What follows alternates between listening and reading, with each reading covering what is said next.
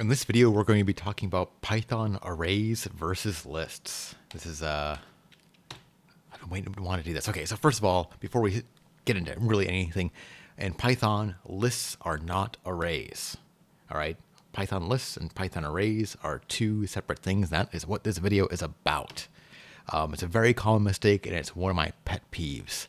Where do I see it? Well, I see it with people unfamiliar with Python. Those people I completely understand. I mean, learning is difficult. Or people unfamiliar with Python, sorry. I jumped ahead of myself. And those people, whatever, they don't know. So that's cool. People new to Python, I already said, that's you're learning. It's okay. Now we start getting to the places where I'm a little more frustrated. I see this a lot on coding challenges. This is just lazy. All right. If you're writing a coding challenge and you don't for Python, and you don't know the difference between a Python array and a Python list, and you are calling something an array when it's really a list, you are wrong. Stop doing it. It's just lazy. And in interview questions, oh my gosh, people actually make this mistake in interview questions. And I'm not talking about the people being interviewed. I'm talking about the people doing the interviewing. They don't know the difference, and it's frustrating. Okay, so why does it bother me? I think I went over this because it's just wrong. It's wrong. Okay, so what are Python lists? Python lists are they're an ordered sequence of heterogeneous elements. I actually got that word out. I did not think I was. I will mess it up later. Okay, so here's a good example. We've got a list that we're going to call stuff, and we put an integer in there, we put a string, and then we put some object. We have no idea what that object is. Hopefully we defined it earlier, and then we can access by the index. So we want to get stuff with an index of 1. That's going to be Apple, and we print that out, and it works. And yeah, I'm sure you've used lists. They're wonderful. Everyone loves them. Well, what are Python arrays then? Okay, they are an ordered sequence of homogeneous elements. Basically, this is just a wrapper for C arrays. All right, that's it. That's pretty much all you need to know. But let's explore it a little bit more. You can read the manual. This module defines an object type, which can compactly represent an array of basic values. I'm not going to go through the rest of it, but that's the gist of it. All right. Yes. So here is the array class. Yes, it is a class. You have to import it. It's a module. I mean, it's a class. It's a class within a module. Sorry.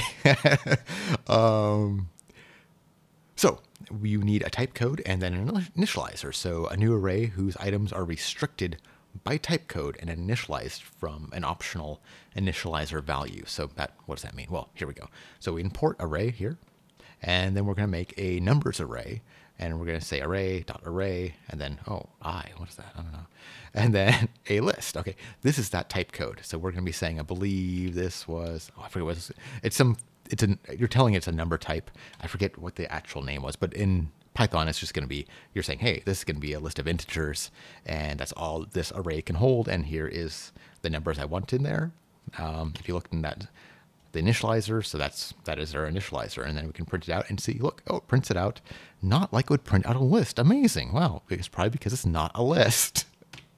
Okay, you can iterate over an array just like you would a list or any other iterator. All right, that's an important thing. Iterators.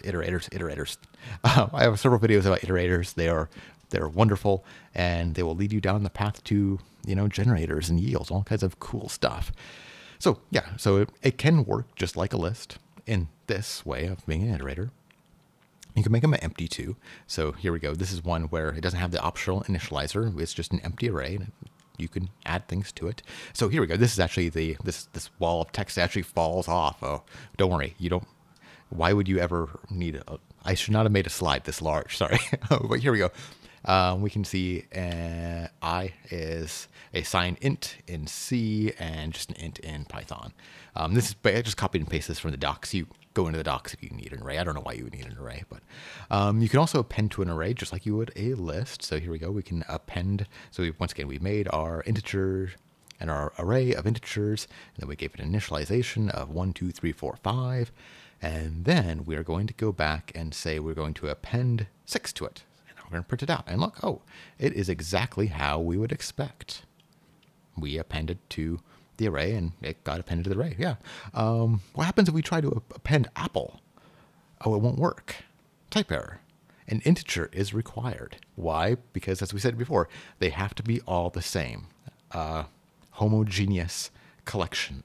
So that means when you created this array, you said this is a collection of integers, and it can only be integers. And then you tried adding an apple. That's where this key really changes. Like with a list, you can pretty much add almost anything to it.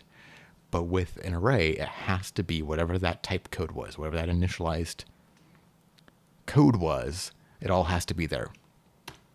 So in summation, Python lists and Python arrays are not the same thing. So please just don't use them interchangeably. And I know a lot of people say, oh, but they know what I mean. Okay.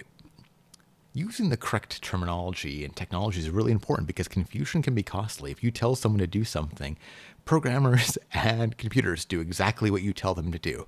And if you don't understand how to communicate to them, it's not their fault when they do it wrong. And they're going to do it wrong because you're going to have some very concrete thinking programmer and you're going to tell them, oh, I want an array that's like this, and he's going to build it for you. She's going to build it for you. And it's not going to work like you wanted. You'd be like, oh, how come I add strings to this? Who knows? Whatever. Just try to remember that Python lists and Python arrays aren't the same thing. And if you like this video, please hit that like button. And if you want to see more of these types of videos talking about Python and computing and stuff like that, hit that subscribe button. Any questions or comments, of course, put those in the question, right in the questionnaire. No, in the comment area below. And if you want, you can follow me on Twitter. I am Mr. Rigdon. And yes, I hope you found this video somehow interesting. Thank you for watching.